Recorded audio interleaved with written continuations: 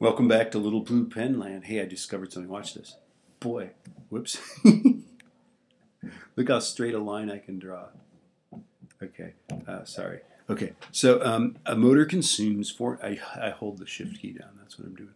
Okay, 425. So consumes, this is input. Right? It does that much work. That's output. Right? And then efficiency is always, well, in this case we got work, right?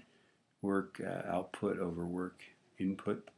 I'll give you a clue. Most machines are less than 100% efficient, and the ones that claim to be more than 100% efficient really aren't. Okay, so let's see. We're going to divide small number by big number, right? So 300 joules of input or output, right? Whoops, it does that, right?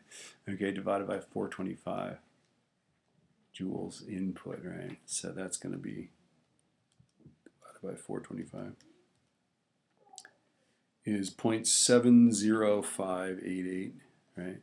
So that's about 0.71 with 2 sig figs. It looks like we only have 1 sig fig, right? Right? And then you could also write it 71%, right? If you wanted to.